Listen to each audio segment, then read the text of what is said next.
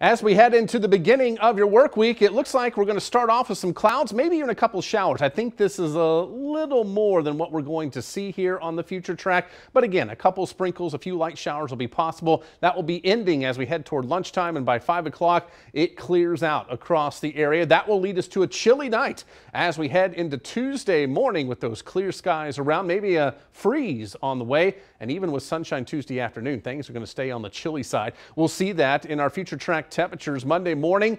The wind will be howling out of the north, 15 to 25 miles per hour. And with temperatures falling into the 30s and 40s, it is going to feel quite chilly outside. So you'll need the coats because we will not recover too much in the afternoon as we clear out. Looks like 40s north, 50s down to the south.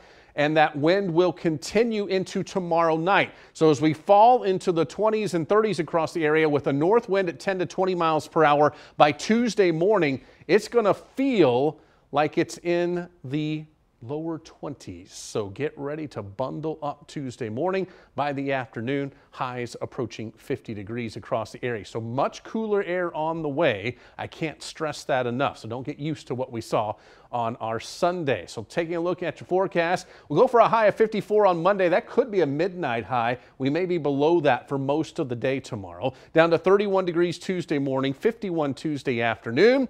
Then looking at upper 50s on Wednesday after a morning low of 28. So it'll be a pretty good freeze there on Wednesday morning. Thursday morning, a light freeze possible with a high of 60 degrees. But look at this.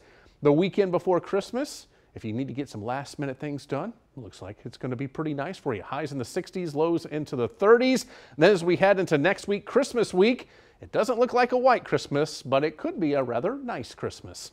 Keep it right here on First Alert 25. I'm Chief Meteorologist Matt Hines.